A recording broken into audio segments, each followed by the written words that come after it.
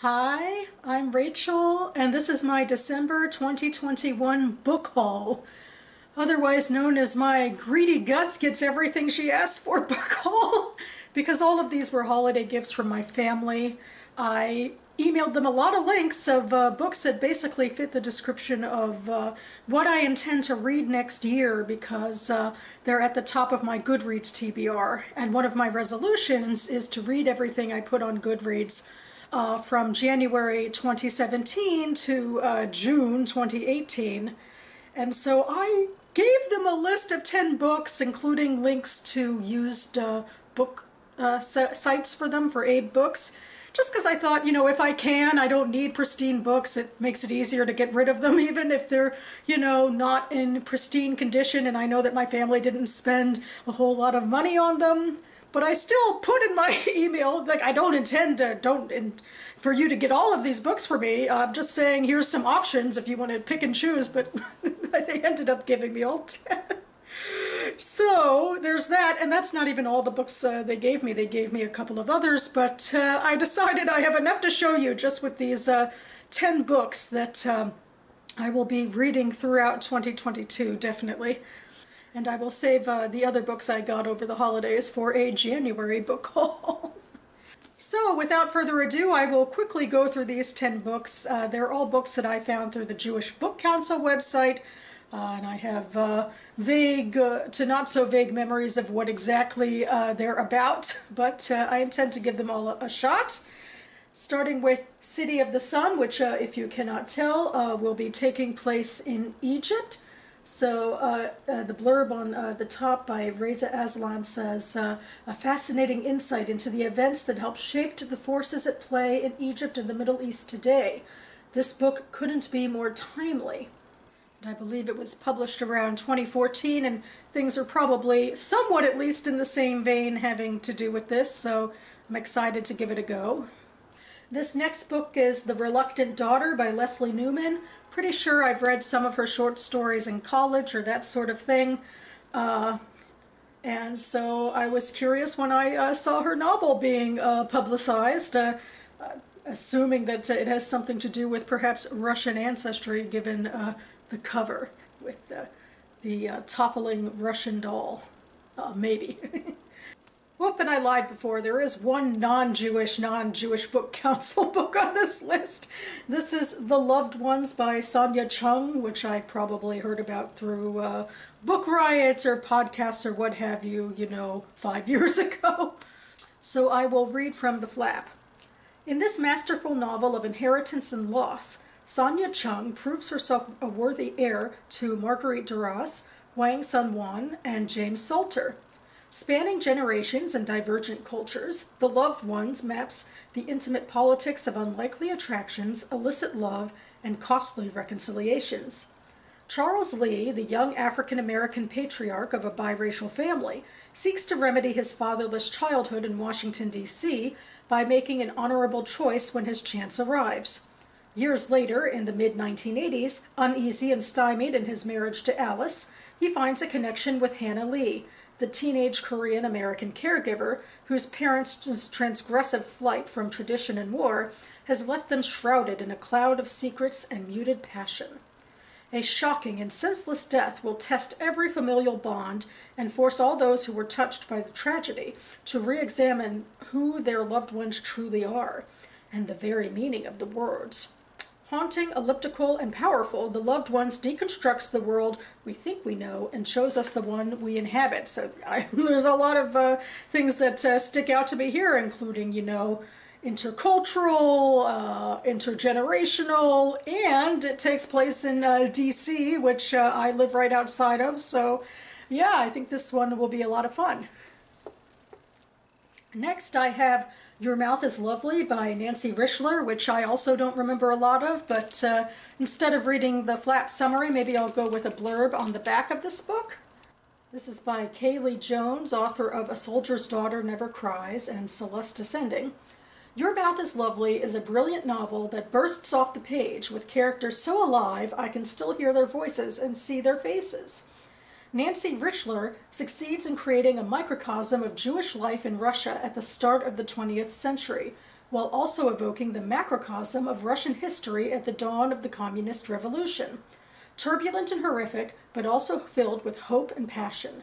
Life in Siberian exile has not been so well portrayed since Varlam Shalamov's Kolyma Tales, while Richler's villagers, with all their terror of change, their close-mindedness and superstitions, evoke the earlier stories of Isaac Babel, a novel to be treasured. So I will latch on my hope to this high praise. Next we have The Fallback Plan by Leigh Stein, with a blurb right at the bottom by Gary Steingart, who I think is relatively well known in literary circles. It says, beautiful, funny, thrilling, and true, which is short but sweet, kind of like this book. Continuing with Russian influence, I believe, is Vaclav and Lena by Haley Tanner, and one of the blurbs from the back is by Elizabeth Strout, who I really like. It says, in this charming and wonderfully engaging tale, the reader is swept into the beautifully rendered landscape of the immigrant childhood and experience. Haley Tanner has created a world peopled with characters of great poignancy, and they will linger in the mind and heart long after the book is put down. Again, high praise, but for me, by a very trustworthy source.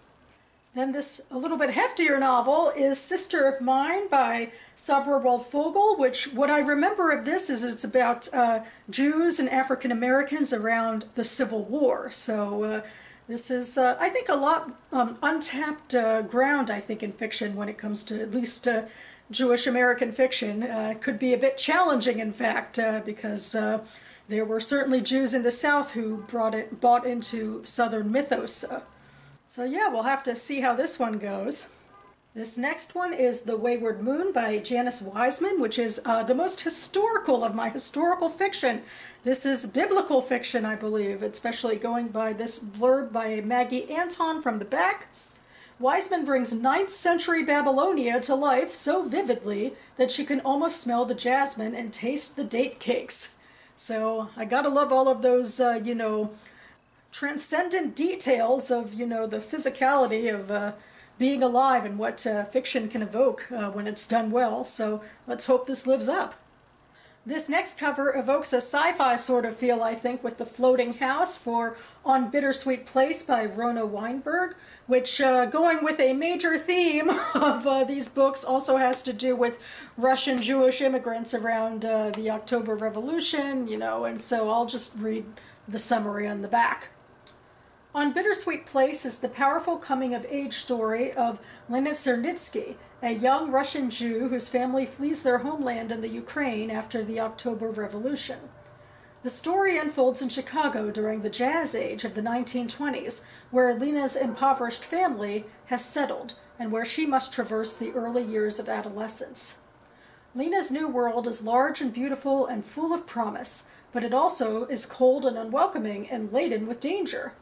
Rona Weinberg delivers a moving, universal story of family, self-discovery, young love, and the always relevant experience of the immigrant, the refugee, the outsider struggling to create a new home and a better life in an unfamiliar place. So yeah, I obviously have a type, but I have high hopes for my type, and hopefully this one will live up. And the final book of this haul, which I added to my Goodreads TBR on January 1st, 2018, is Even in Darkness by Barbara Stark Neiman. And this one delves into Holocaust fiction. From the back it reads, based on a true story spanning a century and 3 continents, Even in Darkness traces the life of Claire Kohler, who meets the Nazis' destruction of her comfortable world with passionate resilience, enlisting good-hearted everyday Germans to help her survive. This saga of family, a lover, 2 world wars, and a concentration camp leads to the unconventional life Claire builds up in post-war Germany, one that ultimately allows her to find wisdom, meaning, and most unexpectedly, love. So yeah, I don't think I've read Jewish Holocaust fiction that takes place in part in post-war Germany, or at least where they stay there for long. So this could be very intriguing on that front. I love stories that span these long time periods because, you know, you get in so much history and how it affects people. But of course, the downside is you have to really put a lot of work into your characters so that they don't feel thin because you're spending too much time on you know, the plot or the world building, or, you know, there's just too many characters and you don't get them all as well as you should. But we're going to be team optimism here. That's why we pick up any novel, right? You know, there's always a chance that you won't like it, but there's also a chance that the writer really brings their all to the project. So, yeah.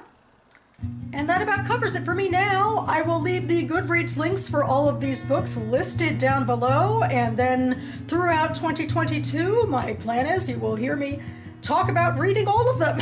So, huzzah! I feel very good about, you know, asking for these particular books, the ones I know that I'm going to read soon, or at least I've done so well so far in sticking to my Goodreads goal of, you know, getting those off the list at the top of the list.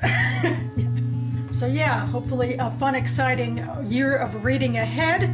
I will be back on this channel though to talk about my final AM reading of 2021. The final books I will be reading and discussing because I'm not done with my reading yet this year. You know, we still got a couple good days left in the year.